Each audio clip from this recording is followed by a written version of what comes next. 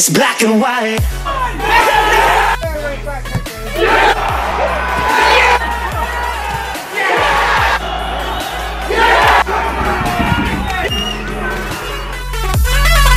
Black and white. Hi guys, it's me, Charlie here, back for another video here on the channel, and today is another matchday experience. And yeah, today is Gillingham versus Plymouth. My family's team and also my second team, Plymouth Argyle, are playing away to Gillingham at the Priestfield Stadium. It's going to be my 55th out of the 92. And yeah, I'm going with my mate Tom, who you've probably not seen on a few videos. But if you are watching, thank you for the lift, Tom, much appreciated. Did go to Southend with him and also West Ham. And yeah, previously Reading lost 4-0 at home to Ipswich. It was a disaster, but to be fair, it was one of my best viewed videos here on my channel. I had 1.5k views, so yeah, thank you for all the support this season also on that video. And yeah, Plymouth come into this game coming off the back of a 2-0 loss against Scunthorpe in midweek. They kind of need a miracle to get in the playoffs. They need Rochdale to win 2-0 against Charlton, and Plymouth got to win 4-0 against Gillingham. Rochdale are kind of battling to stay in the league, I'm pretty sure. But yeah, hope you guys are going to enjoy this no matter what. And yeah, please show your support by subscribing and hitting the like button. And yeah, tomorrow's Cardiff away. It's a huge game for Reading, and yeah, we've sold out our allocation of I think it's about 1,600 and got an extra 500 tickets. And yeah, I'm not sure how many fans Plymouth are bringing today, but yeah, it's going to be a good match day experience. It's a nice day outside, and yeah, let's get into it.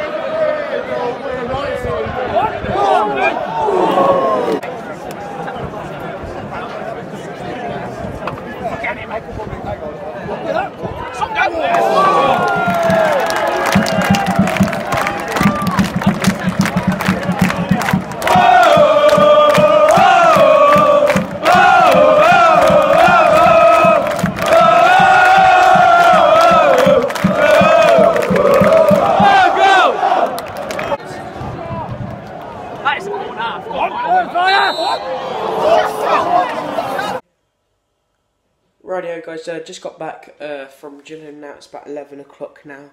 Did get home a few hours ago. Did end Gillingham 5, Plymouth 2. Gillingham did go 1-0 up from a number 9. Not quite sure what his name was, but he scored a hat-trick as well in the end. Graham Carey also got on the score sheet for Plymouth.